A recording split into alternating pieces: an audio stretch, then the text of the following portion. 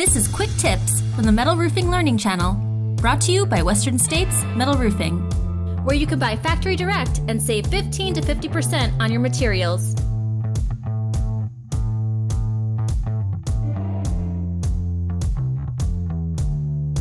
Overlapping peak trim.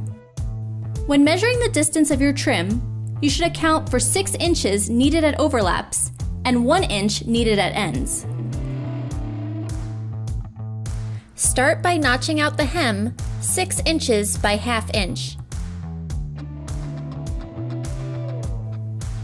This will allow the trim to fit into the adjacent piece.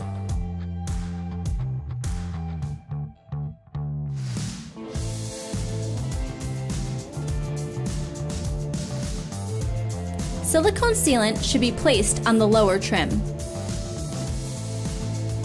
Fastening. Lap screws should be placed on the gable side edge as shown here.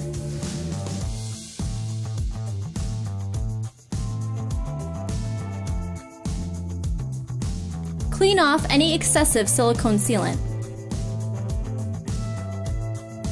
When attaching the peak trim, the screws should line up with the foam closures. Prior to fastening the screws, you should snap a chalk line along the foam closures. This will help ensure that the screws not only go on straight, but also penetrate the foam. Whenever possible, you should align the peak trim fasteners with the screw lines on your roofing panels. You should place a fastener on the high seams on each side of the overlap. Additional fasteners should be placed on the back side of the peak trim, 12 inches on center. You can find step-by-step installation videos and homeowner guides on our channel. And don't forget to show your support by hitting the like button and subscribe.